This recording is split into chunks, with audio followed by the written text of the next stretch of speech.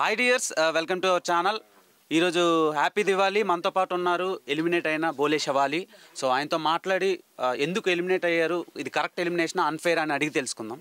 Elimination కాదు, celebration అయినా. అవును, సెలబ్రిటీ అంటే ఒక ఎలిమినేషన్ నాకు ఒక సెలబ్రేషన్ అయింది ఇక్కడ.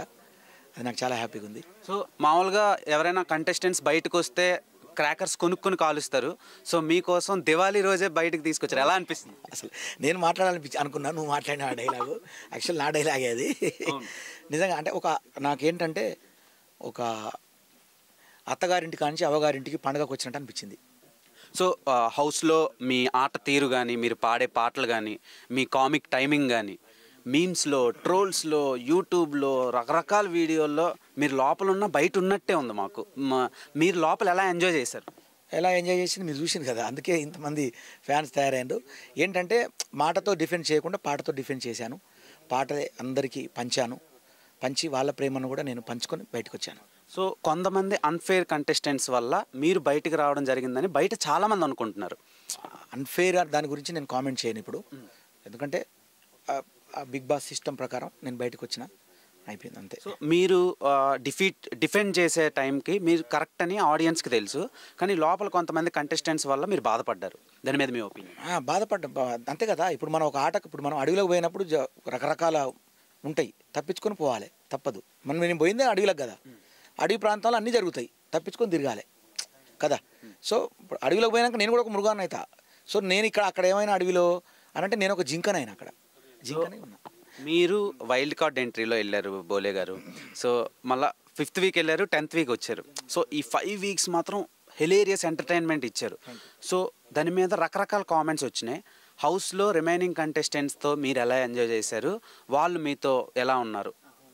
స్టార్టింగ్లో నాతో చాలామంది అందరు నెగిటివ్ నాకు అయ్యారు. నెగిటివ్ అయిన తర్వాత నేను నా పాటలు, నా నడవడిక అదంతా చూసిన తర్వాత నాకు గారు కూడా సందర్భోచితంగా ఏ హీరో వచ్చినా ఏ హీరోయిన్ వచ్చినా నాతో పాట పాడించడం, దానివల్ల వాళ్ళకు కూడా ఇంపాక్ట్ పడి ఈ అమ్మ నాన్న పాట ఇట్లాంటి పాడడం వల్ల నా డెప్త్ వాళ్ళకి అర్థమైంది. అబ్బో ఈయన అంటే ఒక మంచి కళాకారుడు, మంచి వ్యక్తి అని చెప్పి మెల్లగా ఒక మెట్టు తగ్గి చక్కగా ఓన్లీ ఆట వరకే 5, తర్వాత నామినేషన్ వరకే 5 చూపించి మిగతా టైంలో నాతో మంచిగా ఉండడం జరిగింది. అది నా పాట నాకు ఆ రకంగా ప్లస్ ఉంది. ప్లస్ మీకు ఇప్పుడు ఒక చాలా పెద్ద గజమాల తెచ్చారు, అది కొన్ని కిలోలు ఉంటుంది, మీరు ఎక్స్పెక్ట్ చేశారా? చేయలేదు అస్సలు.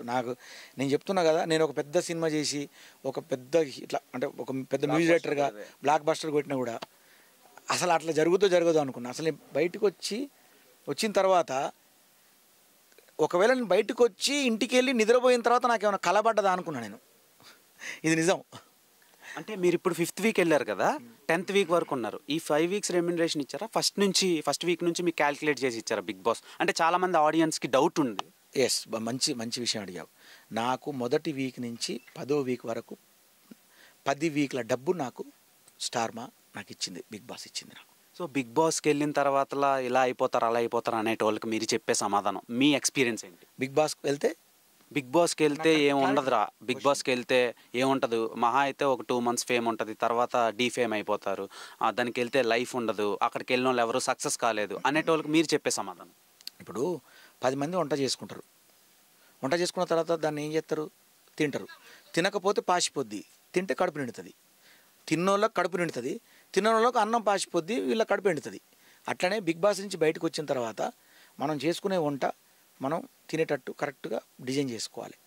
మనం దేంట్లో అయితే ఇది ఉన్నామో దాన్ని మనం ప్లానెడ్గా చేసుకుంటే బిగ్ బాస్ వచ్చిన తర్వాత ఇంకా ఒక లాభం ఏంటంటే 10 మందికి తెలుస్తాం. ఇప్పుడు భోలే అంటే ఏందో ఇంతకుముందు చాలామంది తెలియదు, ఓన్లీ పాట చూసి ఇష్టపడ్డ పాట చేసి మాత్రమే అనుకున్నారు. బట్ ఇప్పుడు హీరో అంటారు, ఇంకా అంతకంటే ఏం కావాలి? అండ్ శివాజీ గారికి మీకు మధ్యలో ఉండే బాండింగ్ అంటే అది బాండింగే, ఇంకా అంతే, మంచి బాండింగే కదా. సో మీరు వంటలో ఒకసారి బాండింగ్ అంటే ఒక బ్లెండింగ్ వాట్ ఎవర్. సో మీరు వంటలో కొంచెం పసుపు ఎక్కువ వేయడం జరిగింది. పసుపు అంటే నాకు ఇష్టం. జనరల్గా బయట పసుపు నేను తింటా. పసుపు వేయడం వల్ల ఏంటంటే ఇప్పుడు అక్కడ ఒక కిలో చికెనే ఇస్తారు మాకు, అది కూడా లగ్జరీ బడ్జెట్లో 1 కిలో వస్తుంది. కిలో మటన్ వారానికి ఒకటేసారి వస్తుంది, మటను వారానికి ఒకసారి వస్తుంది. చికెన్ వచ్చినప్పుడు ఆ కిలోలో మరి 13-14 మంది తినాలి. అప్పుడు నేను ఏం చేసిన, పసుపు ఎక్కువ అయితే అందరికి కలిసి వస్తుంది కూర అని చెప్పి పసుపు ఎక్కువ వేసేది. ఆ పసుపు ఎక్కువ గురించి ఒక్కరిద్దరే అందులో కంప్లైంట్ చేసేది. పసుపు ఎక్కువ అంటే కూర టేస్ట్ తిని అబ్బా భలే ఉందని అందరూ అనేది. మిగతా వాళ్ళు ఎట్లుంది అని అంటే పసుపు ఎక్కువైంది అనేది. పసుపు ఎక్కువైంది అనుకున్న టేస్ట్కి సంబంధం లేదు కదా. సరే అని చెప్పి అప్పుడు పసుపు కంట్రోల్ చేసిన. ఆ పసుపు మీద ట్రోల్ ఇక మీకు తెలుసు కదా ముచ్చట. తర్వాత నాకు సార్ కూడా స్టేజ్ మీద ఏం చెప్పారు, పసుపు గొంతుకు మంచిదని చెప్పారు. అది కూడా హ్యాపీ కదా, అంటే ఆరోగ్యానికి మంచిది, యాంటీబయాటిక్. కడపలో కూడా పసుపు గడప అంటారు. పసుపు గడప ఎందుకు చేసుకుంటారంటే సూక్ష్మక్రిములు ఇంటికి రాకుండా. సో అన్ని రకాలుగా పసుపు లాభం అయినప్పుడు పసుపు గురించి వాళ్ళు తేడా మాట్లాడి మళ్ళీ ఇంటికి వచ్చి మళ్ళీ పసుపు తినవలసిందే. చెప్పండి. ప్రియాంక జైన్ అండ్ శోభ వీళ్ళిద్దరితో కొంచెం మీకు లోపల చాలా హీట్ వార్ అయితే జరిగిందిగా. సో దాని మీద ఒపీనియన్, నా ఒపీనియన్ ఏముంది, హీట్ వార్ జరిగినప్పుడు దాని తర్వాత వాళ్ళు మళ్ళీ కూల్ అయినరు. ఎందుకు కూల్ అయినారంటే నా వల్ల ఒక రకంగా చెప్పాలంటే భోలే షావాలే దీని అంతటి కారణం. నేను ఒక చిన్న పదం వాడడం వల్ల నా మీద వాళ్ళు స్వైర విహారం చేసిండ్రు. అది వాళ్ళ మీద వాళ్ళే. దాని తర్వాత మీరు కూడా ఎప్పుడో తప్పు చేస్తారు, మీరు అనుభవిస్తారన్న. వాళ్ళు తప్పు చేసిండ్రు, వాళ్ళు తెలుసుకున్నారు. దాని తర్వాత మళ్ళీ రాను రాను నాకు సార్ వాళ్ళకు చెప్పాడు. చెప్పిన తర్వాత ఎలిమినేషన్ జరిగేటప్పుడు వాళ్ళకి అర్థమైపోయింది ఏంటి, రెడ్ జోన్ వరకు వెళ్ళారు వాళ్ళు. నేను ఫస్ట్ టాప్లో ఉన్నాను. వాళ్ళు తెలుసుకొని అమ్మో ఇది కరెక్ట్ కాదని చెప్పి తెలుసుకొని మళ్ళీ నా లైన్లోకి వచ్చిండ్రు.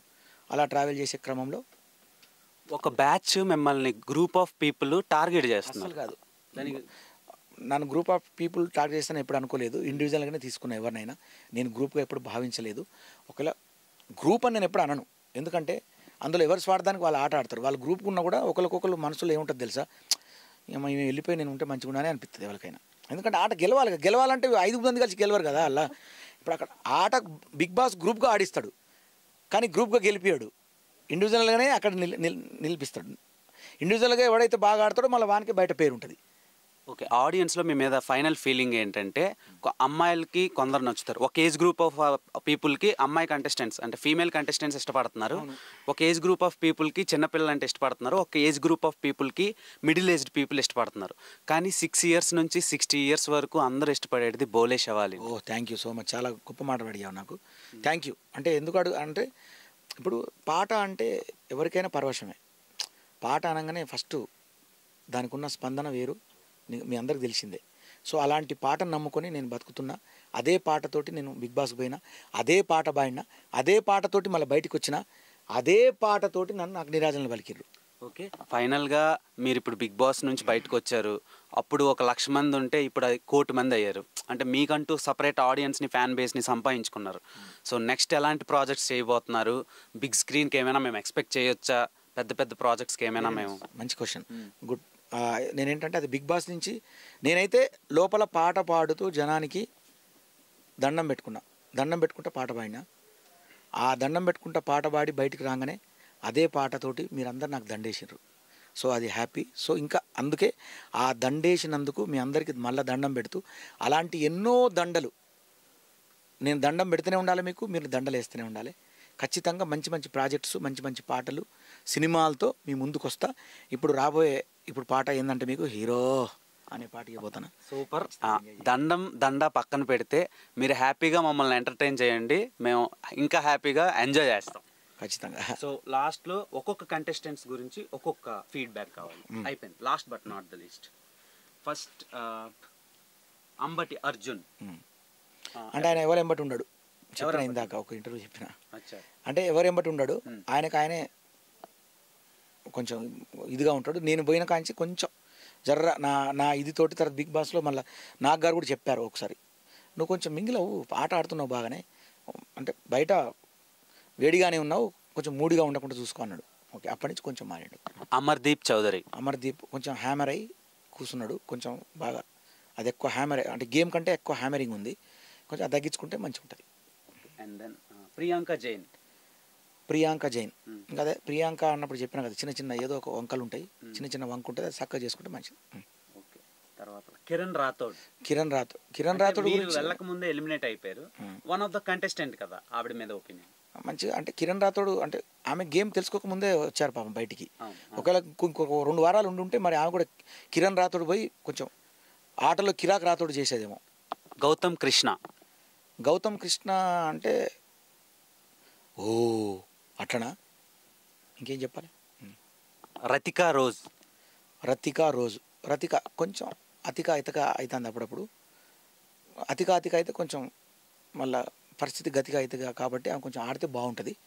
మంచిది పాపం అమ్మాయి. అంటే అమ్మాయికురాలు తెలియని అమ్మాయి. అంటే వీళ్ళు కరెక్ట్ అని వీళ్ళని నమ్ముతుంది, వాళ్ళని నమ్ముతుంది, వీళ్ళు నమ్ముతుంది అంటే అందరూ అటు ఇటు ఇటు అవుతూ ఉంటుంది.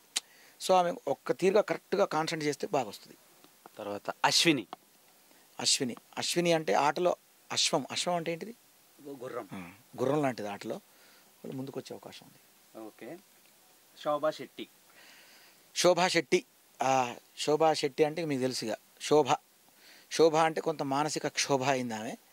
అదంతా మంచిగా ఉంటే మళ్ళీ ఎంతో శోభితంగా చేసుకునే అవకాశం ఉంది.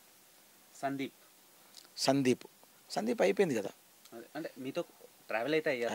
ఒపీనియన్ మంచోడు మనిషి, అమాయకుడు. ఆయన కూడా అంటే అగ్రెసివ్ అనుకుంటారు కానీ ఆ సందీప్ను ఒక రకంగా చెప్పాలంటే సందీప్ మాస్టరు ఆయన చాలా బ్రాడ్. నేను నిజంగా బాగా మంచిగా అడిగిన క్వశ్చన్ నాకు. సందీప్ మాస్టరు ఓన్లీ నామినేషన్ అప్పుడే కొంచెం బాగా ఇదే ఓవర్ అవుతాడు తప్ప మిగతా విషయాల్లో చాలా బ్రాడ్గా ఉంటాడు. అతను మంచి మనిషి, నైస్. సందీప్ అంటే దీపంలో అంటాడు. టేస్టీ తేజ అంటే ఒకసారి తేజ అంటే బిగ్ బాస్లో ఫుల్ బాజా భజంత్రులు చేసిండు. భజంత్రులు చేసి తేజ కాస్త మళ్ళా పాపం అంటే అందరికి మంచి కాజాలు తినిపించిండు, జోకుల కాజాలు తినిపించి భజంత్రులు చేసి ఆయన మీద కూడా బాజా పడ్డది, వచ్చిండు. అండ్ బయట ఫీడ్బ్యాక్ ఏంటంటే హౌస్లో ఉండే ఎంటర్టైనర్స్ ఇద్దరే, ఒకటి భోలే షవాలి, 2 టేస్టీ తేజ. అదే అని చెప్తాను కదా, బాజా దగ్గర మెరిచిండు, వచ్చేసిండు. మంచి ఆడిన రోజులు బాగున్నాడు, బాగా సందడిగా. ఆయన ఎప్పుడైతే వచ్చిండో సందడి తగ్గింది అక్కడ. సో అది పల్లవి ప్రశాంత్ ఇక పాటకి పల్లవి, ఒక ప్రశాంతమైన పల్లవి. మీ మధ్యలో ఉండే బాండింగ్ ఎలా ఉండేది? అన్నదమ్ముల అనుబంధం లాగానే ఉండేది. మంచి తమ్ముడు పాపం. ఓకే. ప్రిన్స్ మంచిగా ever green prince. So Subhashree గురించి మాట్లాడితే నేను అంటే బయట చూసిన కాబట్టి కొంచెం శుభం జరిగేది ఉండే, చిన్న ఇది వల్ల అశుభం జరిగింది పాపం. షకీలా మేడం నాకు బాగా నచ్చారు యాక్చువల్గా. మంచి బ్రాడ్ పర్సన్, చాలా అంటే హెల్పింగ్ నేచర్, మంచి బ్రాడ్ పర్సన్. ఆమె నిజంగా నాకు అనిపించింది అందులో ఉండి అందరితో ఒక అమ్మలాంటి మనిషి, ఆ అమ్మలాగే ఉంటూ కొన్ని వారాలు ఉంటే బాగుండేదేమో అనిపించింది. పూజ కొంచెం అగ్రెసివ్గా ఉండేది అమ్మాయి, తెలియదు పాపం. చిన్న వాటికి బాగా తొందరపడ్డేది, కానీ పాపం ఆమెకు ఉండలేకపోయింది. నయని పావని వచ్చిన రోజులు మొత్తం దర్దర్లాడించింది.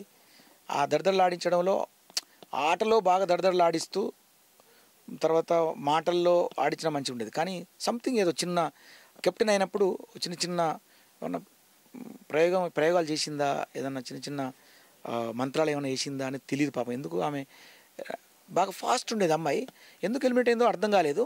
ఇప్పుడు బయట ఉండి చూస్తా నాకు తెలుస్తుంది, నాకు తెలియదు, బయటకు వచ్చిన కదా.